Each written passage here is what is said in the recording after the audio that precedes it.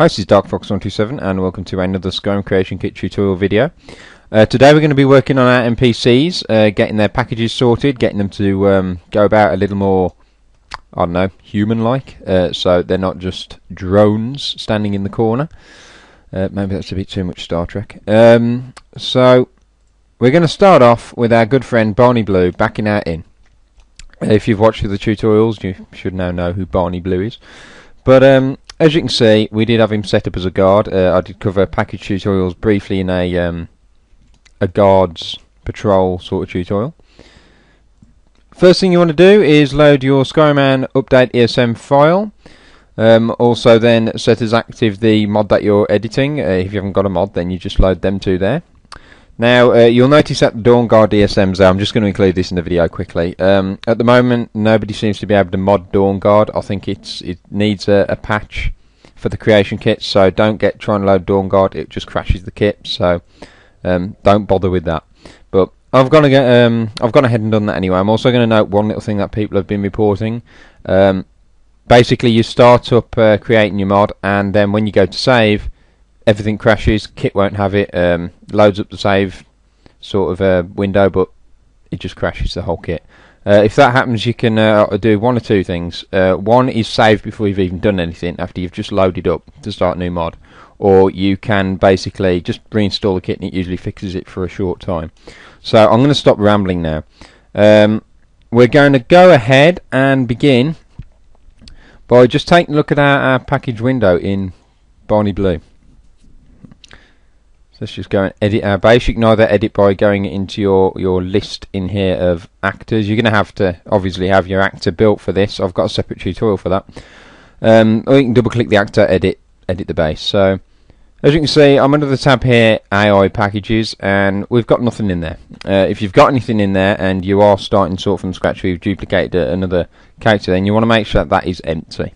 So once that's empty, you can right click and add. You can add if you already have like, well, they've got a number of default packages on here which you can use. So sleep near editor's location. These are all useful if you don't want to go messing around with things. If you want a quick simple way, so you just pick a sleep package, sandbox.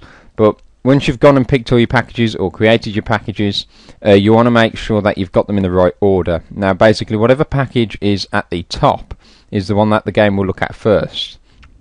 So if the package at the top says that in any time the character wanders about, they're never going to go to the next package, because as long as the top package is relevant, then they'll just keep doing that. So what you usually do is all of the things that they do in their day, which you'll see in a moment, you'll have them lined out, and anything that is for sort of the last resort package, the thing that they go and do when all the other packages aren't relevant, that needs to be at the bottom. So just keep that in mind. That should make more sense as I go along. So we'll get into actually creating one.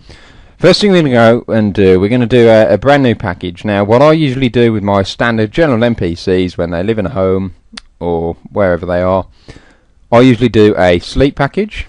I used to do eat packages, but I'll show you why I don't personally bother with that. Obviously do what I like to call a wonder package, which is basically sandbox, what they do after there's nothing else major to do, what they just go back to doing. So other package, sleep, wonder. Usually if they're a merchant, it's a work package. So the rest of the packages will be like what they need to be doing during the day, their general day-to-day activities. So we're going to go ahead and do, let's just call this a Barney work, and caps lock, I hate them. Barney Blue work. And what we're going to do, he's not actually got he's not really working here, he's not set up to be a merchant, but we're just going to pretend that this is his work package. So this is his sort of day-to-day thing. Now what you usually do with this is this will need to go sandbox, or if he was a guard you'd pick patrol. So I'm just going to list in here these package templates. These are all the standard actions that the character will be doing within this package. So you look down, it's pretty self-explanatory. You've got like eat, so they'll find somewhere to eat. Escort, and then you choose what player they're escorting for what time, when, or under what conditions. I'll go through conditions in a moment. flee to, flee from, follow. You can also get like packages set up so that they can go and hunt things. You got hold position, obviously like I said, patrols, guarding areas, or just general sandbox.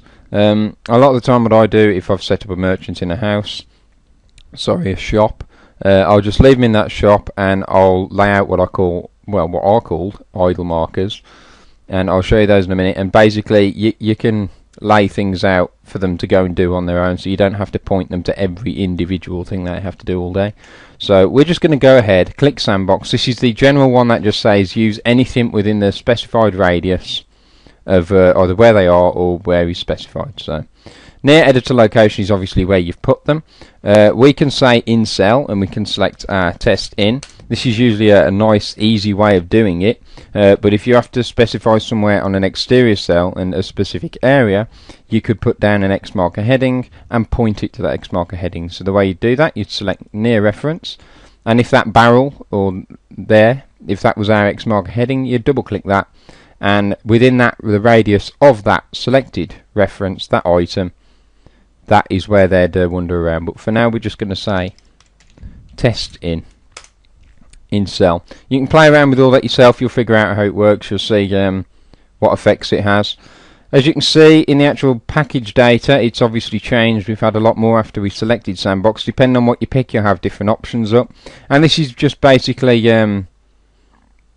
ticking true or false whether they can do the actual specified thing listed. So it's like unlock on arrival. This is very good for door locking.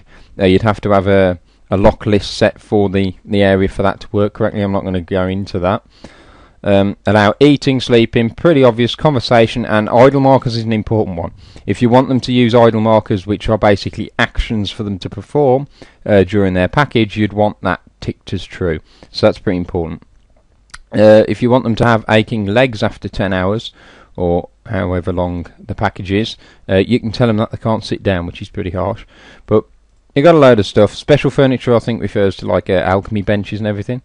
Allow wandering. Well, there's all sorts of options. You can play with them, see what they do. But not going to go too much into that. Now, idle markers I've kept mentioning. Like I said, they're the actions that are placed around, or you can do them in the actual package itself. Use specific, and you'll just see now what an idle marker really is. As you can see, it's just a list of actions that they can perform. So you get down, some of them won't make sense, but you got stuff like drink, point close, eat soup. Oh, that's fantastic. I've got to use that one. But loads of interesting idle markers. It's usually the bog standard ones like read a book, check out a chest, go sit down, eat some food, sleep. And basically you can set these in the package, and as long as this package is active, they'll just use these idle markers, and you can say do them all randomly, so pick one at random, or run them in sequence. So you'll read a book, have a nap, have something to eat, read a book, have a nap, have something to eat, or you can just randomize it. Idle timer settings are basically how long they'll spend on each action. So if they're reading a book, you can say 10 seconds for reading the book, 10 seconds for going to sleep, 10 seconds for eating, whatever you want. There's other things on here like begin, end, change. I haven't messed with that myself personally, but it's very much deep delving into scripts, the proprietary script, which I don't have that much knowledge of at the moment.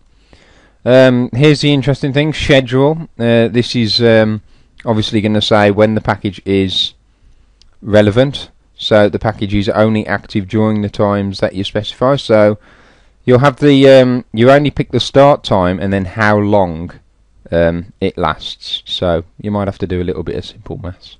So if you wanted this to start at 8 in the morning and we want him to work for 12 hours until 8 in the evening, it's a bit of a harsh shift, but there you go. You can also pick day of the week. What I've done with one of my followers is I've actually set it up so on a Sunday only he goes fishing, and then the rest of the time he's working. So you can set all that up. You've just got to make sure that you don't clash times, or that you put them in the correct order. So I'm going to leave that as any. So Like I said, if you didn't set an hour or a duration and everything was just any, then he would always do that package. So you'd want that as at the bottom if it was like what I call my wonder package, which is what they revert to when they've got nothing else going on, because you want them to go and do something. If you didn't do that, if you had packages between certain times and then there's gaps in the day where they're not doing anything, they'd just stand there. Also, you'd need a package to tell them where to go back to if they were a follower and they didn't have any packages. When you tell them to leave you, they'd stand exactly where you've left them, and that's pretty important, and people would be like, they're not going home. That's a whole different kettle of fish. Conditions, if you're not really familiar with conditions, they're exactly as it states. They're basically, you set conditions that say this has to be happening, or this has to be active, or whatever. So you say get ID. You could say get ID is basically to specify that it is a certain actor, which wouldn't make sense within an actor's packages, but just an example. So you'd say if the character isn't Barney Blue, then the package wouldn't work, as an example. You can also say get weather. If the weather is raining, then the package works. If it isn't, it won't. So conditions, I don't tend to mess around with much in packages, but you can play with conditions and see how it affects things. You can visit the wiki site to find out more on conditions. It'll probably explain it a little better. Another really interesting thing here on packages is flags.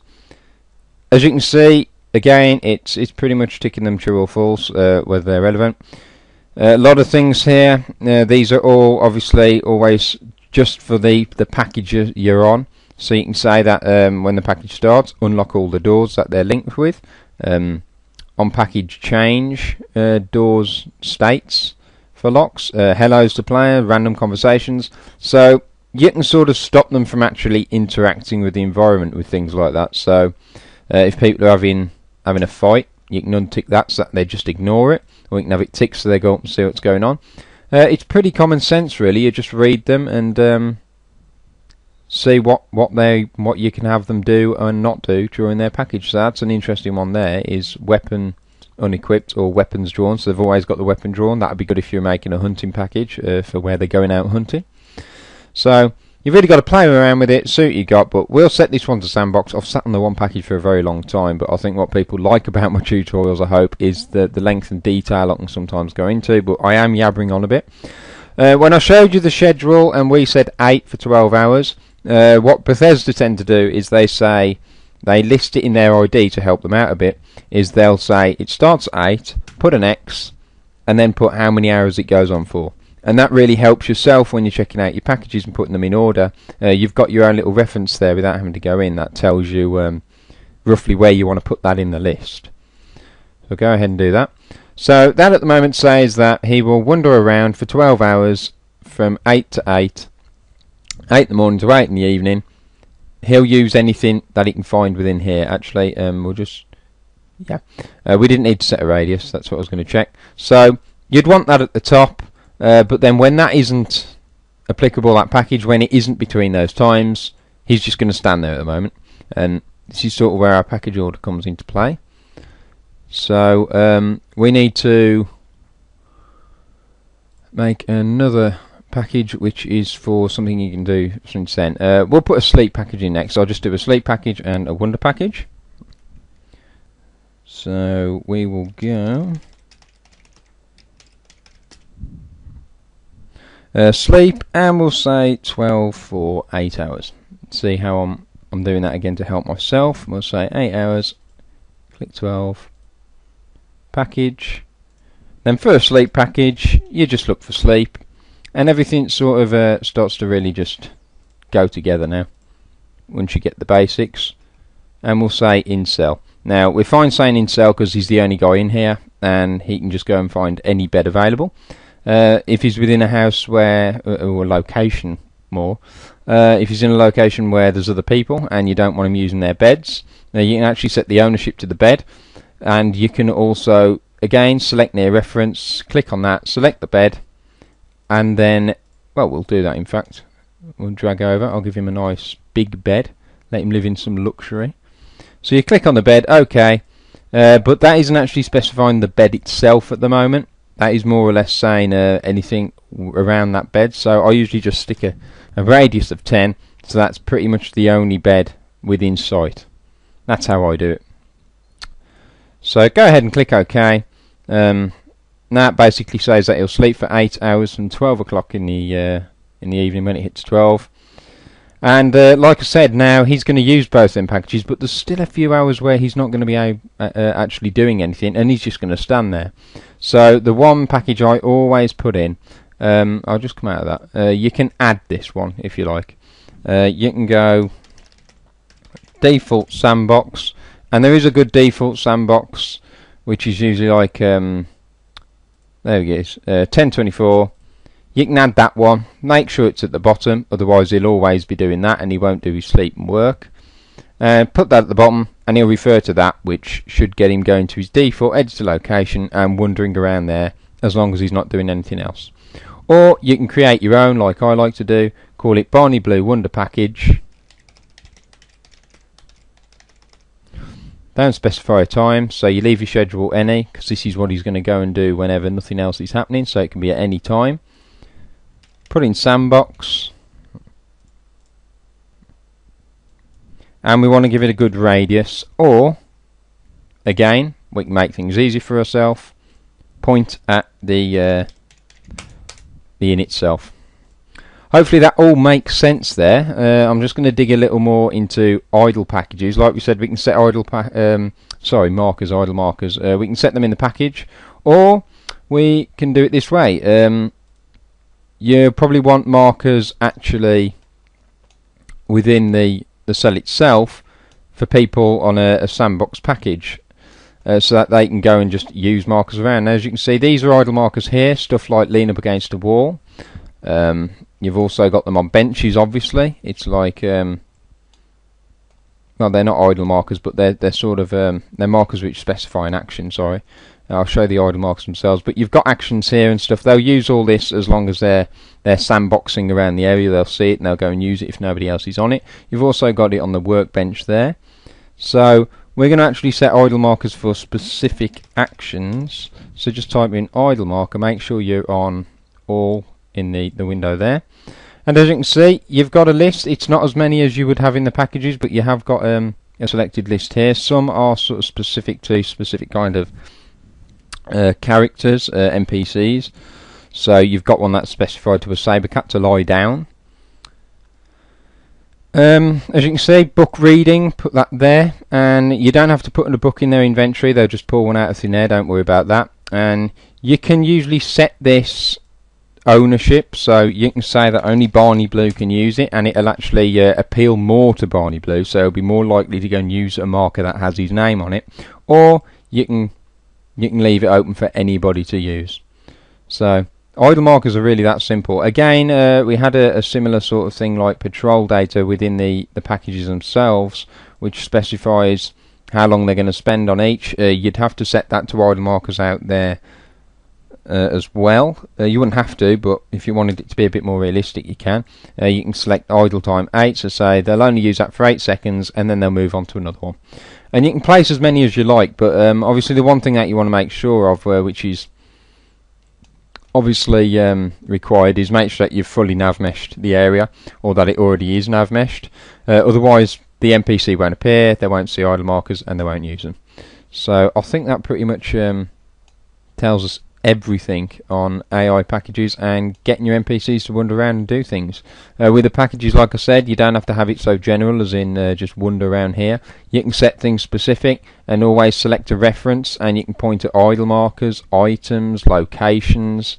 Just really play around with it.